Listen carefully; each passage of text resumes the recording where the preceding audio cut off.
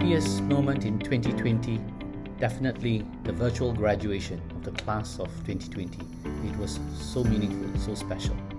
My favorite part of 2020 has been to spend quality time with Anju and the kids in spite of the pandemic. It's been a really difficult year, but we stayed healthy and we got to spend lots of really quality time watching our kids grow. The best part of this year has been moving to Singapore and experiencing the new culture. The best part of this year, seeing our alumni thrive. In 2020, I was one of Singapore's 100 women in tech. My favorite memory from 2020 was actually move out day. So when COVID hit very suddenly and everyone had to move out, I feel like the community was definitely at its strongest and there was a lot of solidarity on campus, which was wonderful.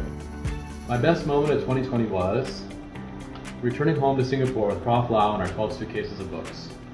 My favorite moment of 2020 was being able to go SEM abroad. Even though COVID hit in the middle of my semester abroad, it was still a very good experience that I will cherish forever.